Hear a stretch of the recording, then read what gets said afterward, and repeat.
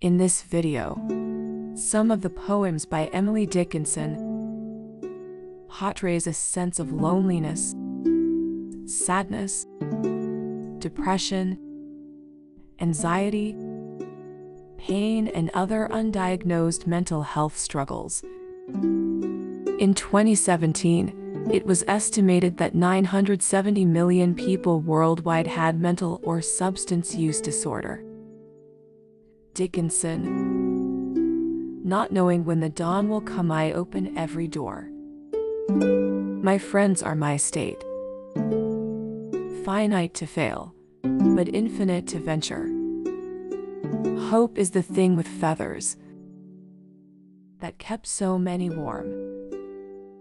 If I can stop one heart from breaking, I shall not leave in vain. If I can ease one life the aching, or cool one pain, or help one fainting robin unto his nest, again I shall not leave in vain. After great pain, formal feelings comes, for love is immortality. The mere sense of living is joy enough.